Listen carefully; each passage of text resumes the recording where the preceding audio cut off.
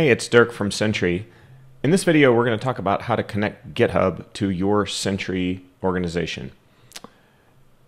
This video will cover GitHub Online, not GitHub Enterprise. We'll try to do a video in the future about GitHub Enterprise. Also, it's worth mentioning that depending on the Sentry plan you're on, some of these capabilities may or may not be available. So make sure to check with your Sentry rep to see if you have the full capabilities for our integration.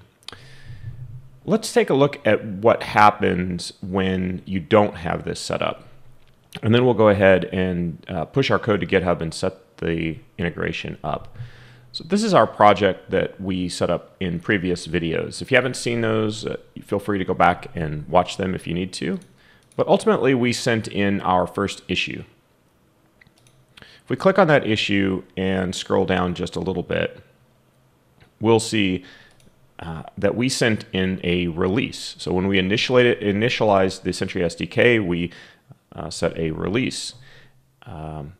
If we look at that, it automatically created a release. Now, we would recommend that you do this more explicitly than just setting it in the SDK, but that's what happened. So you get that release info. Let's go back to that issue. And we can also see on the right-hand side that right now this is owned by nobody. We can certainly assign someone if we want to. We'll cover code owners in a future video, but code owners will allow you to specify a code owner file in GitHub and then automatically assign this owner if you like. Sentry also provides that functionality, so in that video we'll talk about both options. Then down here we can see the issue is not being tracked, or essentially we're giving you a message here that says go ahead and connect your Git repo.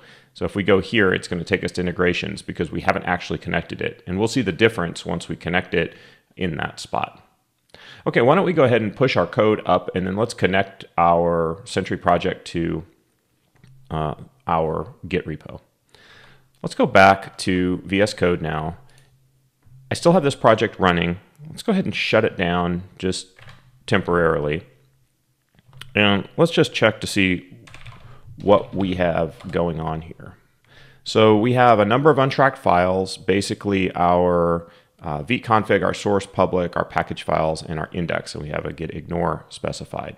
Let's go ahead and start tracking these, and then we can go ahead and push them up to GitHub. So a git add. Let's do our first commit. Technically, GitHub does a commit when you create the repo, so we'll do our initial commit part 2.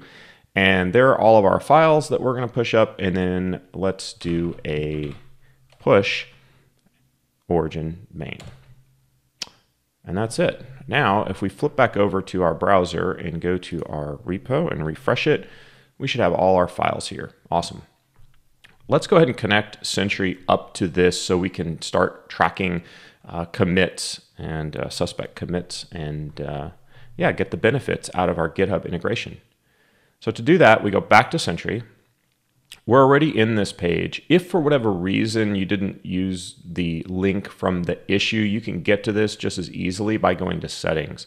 If I go to settings, then I can go to integrations, and I can find my GitHub integration right here. You can see it's not installed, so let's go ahead and install it. Let's add the integration. I'll pull this down.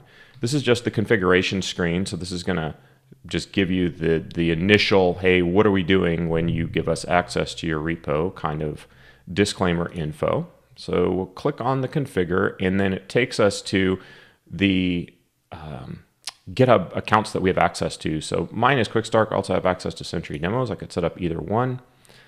Then I have to decide, do I want to give Sentry access to all my repositories or just that repo that we set up? I'm going to leave it at all repositories, but feel free to change this if you like to just that repository. And then it gives you some basic permissioning for the scopes, and then you hit install. And now it should be added. By virtue of adding this, and in a minute we're going to add a code mapping so that we map that repo to our specific project in Sentry. So we still have to do the linkage. That first step, all we did was just authorize Sentry to see our overall GitHub account, but it hasn't tied the repo for our demo project with the project in Sentry yet. We'll do that in just a second. But once you do that, then you can track commit data. So our automatic configuration for this allows you to track that commit data. So let's add that repo. Here I can see all of the things I've given access to. This is my entire Git account. And if I wanted to just filter down, we can get to that React Sentry GitHub project. And now I've added this repo. So now Sentry is aware of this, and you can see why it's relevant to connect the repo, because you could have lots of different repos. You may not want to track all of them with Sentry. You may not have a correlating Sentry project for all your repos, but this is how you make that connection.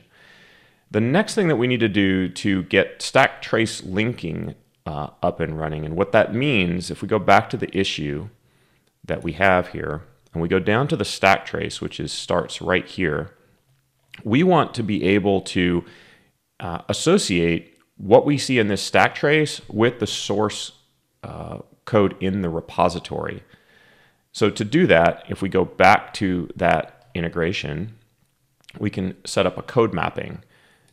If I go to code mapping, this is going to provide the information that Sentry needs to fetch that the appropriate source code from your repo. Let's go ahead and click Add Code Mapping, and now you'll see we can define the Sentry project and the repo that we're connecting together. So this is, where does this project find my source code? Our branch these days, or more commonly when you create new repos in GitHub, you're going to have the branch called main, not master. But if you have a historical repo, a lot of times the older ones are named master. So mine is named main because we just created this. And then stack trace root and source code root allow you to adjust where Sentry should look for your source code if it doesn't match, the path in the stack trace. So if you're noticing problems with your stack trace identifying your source files, it's probably because there's a disconnect between what we're seeing come across from the stack trace and the way your repo is configured. And you may have to go in here and change this. So you may have to add something like, if your stack trace just says main.py, for example, you may have to add source in front of it by way of example and get rid of the py, just so that it eliminates, that extra path element in your stack trace. It's hard to predict exactly what the behavior is going to be, so you'll just have to pay attention when you set this up and see if there are any problems and then make adjustments here. I'm going to leave this alone for right now and hit Save Changes. And now I should have direct code mapping to my GitHub repo. If we go back to the issue now, we should see on the right-hand side where we didn't have anything before. Now I can go ahead and create a GitHub issue directly with that GitHub integration. Now there's some other things that we need to do here to make this more valuable. Right now, this particular stack trace is perfectly legible. And the reason for that is because I'm running it on my local host and I'm not running it through a built configuration, meaning I haven't built this project yet. When I build the project, it's going to minify the code. And in a future video, we'll show what that looks like. When I minify the code, this stack trace becomes illegible. And we solve that by uploading source maps. It's another part of this process. And you can do that through our GitHub integration and through Git Actions or through the Sentry CLI. So we'll cover that in a future video. Hopefully this initial video is helpful. Stay tuned. Thanks.